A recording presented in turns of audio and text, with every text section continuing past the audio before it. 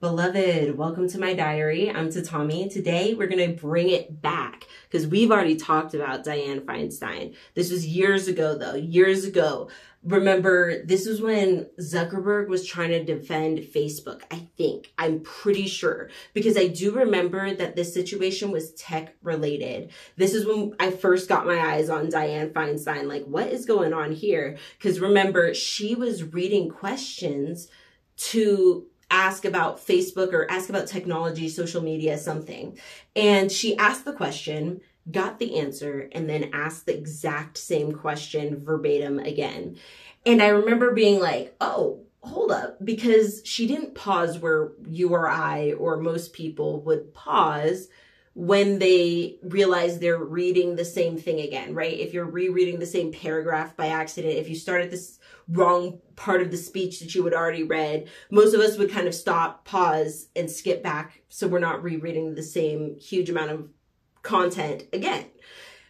But she didn't do that. And so I couldn't tell quite in that moment if she either really couldn't tell that she had just repeated herself twice in the same amount of like 3 minutes, or if she was reading questions that had vocabulary that was so foreign to her because she's that, not tech savvy that she couldn't understand what she was reading. There wasn't a comprehension. So maybe that was what it was. Like if I had to reread the same sentence in another language, I might not notice. Or if I was reading words that were from another, some sector I didn't understand that involved like a lot of tools or jargon that I didn't understand. But even then I had a nagging feeling that wasn't it, because most of us would realize if we were struggling through the same word we just struggled through. So I realized that this might be an age thing. And that's when, over the next few months, I learned that she was having trouble with her staff. Like she'd be screaming at her staff about like not telling her about things, but they'd be like, no, we definitely told you about this. She was like, so there was like abuse going on towards her staff. And then there was also the issue that like Pelosi and those didn't really want to let her go. And so what really got me for that situation several years ago was that I was thinking, but who in her family is agreeing to this and why? Why would Dianne Feinstein's family, I mean, she's had years and years of service. She's already made a lot of money.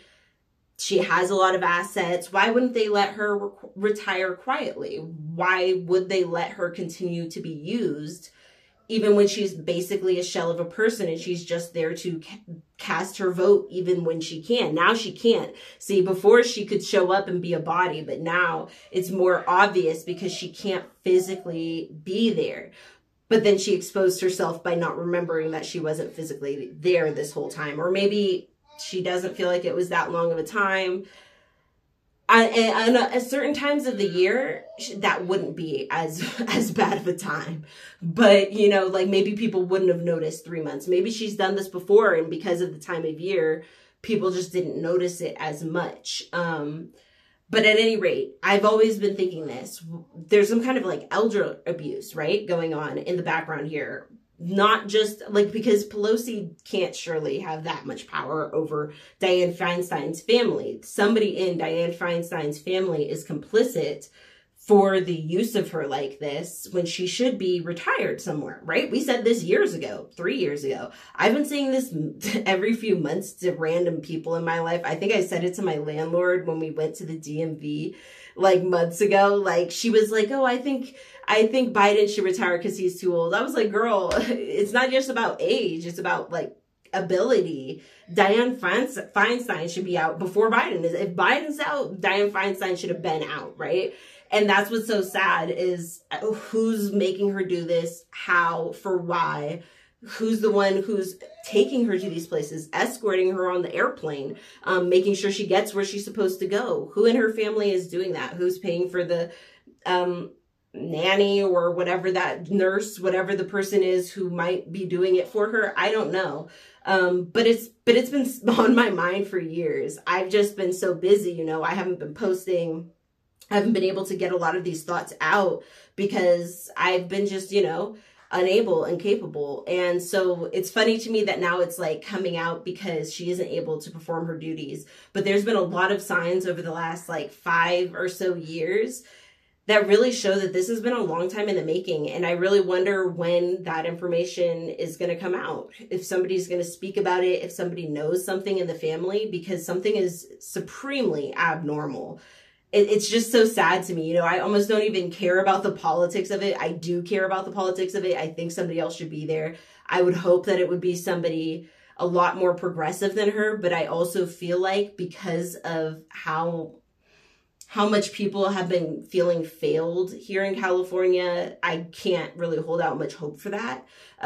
You know, it feels like we pour a lot of money into stuff, but it also feels like that money either just doesn't get spent or it gets spent inappropriately. So it's really difficult, you know, to want those things when I fear when the seat is lost that it's going to go to Republicans or to somebody a lot more centrist and basically right wing, because, you know, it is a failure when you have somebody for 5 years who can't even remember if she's put something on the schedule. That severely impacts how the constituents are treated, and then that impacts what they want to do. So it's almost like it was very much always going to be a lose-lose for Pelosi, for the Democrats, because you keep putting her in there. And how long did you think you were going to be able to do this? At what point did you think it was going to be appropriate to find somebody to groom and put into that role? Because they've already missed their window. That should have happened like 10 years ago. Somebody should have been getting groomed for that role if that's what they really wanted. So it's like, it's just too late. It's really sad. It's mostly the sad elder abuse portion of it that makes me really sad, because I don't really understand that. If she can't consent to so many things, if she can't really say any of those things, if she can't even have like coherent conversations with people, with the news, she can't remember what she's been doing for the last few weeks. You know, what's going on? Who's in charge? Like, this is really a situation like that. Who the hell is in charge? It's just so sad. Anyway, I'm going to wrap that one up. May your ancestors and spirit guides be with you at every crossroads. I'd love to hear what you think. And I'll see you next time.